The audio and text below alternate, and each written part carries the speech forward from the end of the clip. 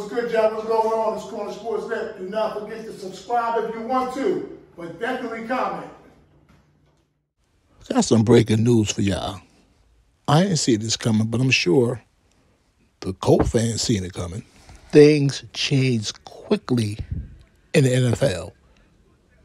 We're talking about Darius Leonard, Darius Leonard, FCS product, South Carolina State alum. Now, he did not appreciate his reduced playing time and has voiced his frustrations over his limited role, and he was told he would not get more playing time.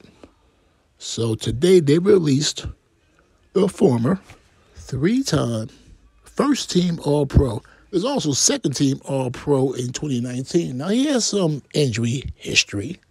He underwent 2 complicated back surgeries in 2022 for nerve damage, and he's never been the same. Didn't make a lot of money wise with the Colts. He signed a $98 million contract in 2021. Now, we all know the contract wasn't guaranteed, but he did receive $52 million. That's right, $52 million out of $98 million. That's a great deal.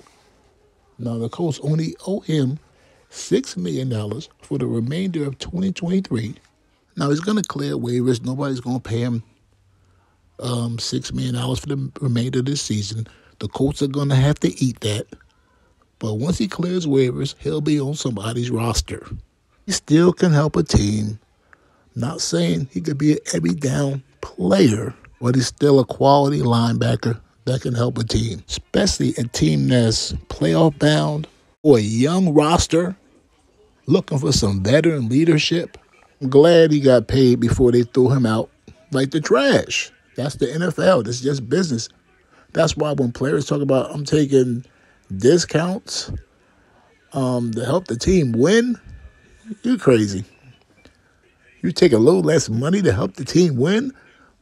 But once they're done with you, they're throwing you away like yesterday's trash. Sometimes NFL players lose focus and all about the team first. No, be about your pocketbook. Be about your money, that paper bag first. It's business. Because when they can't use it no more, they're going to throw you away.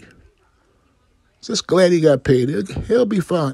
Former HBCU star, he'll get another opportunity in the league.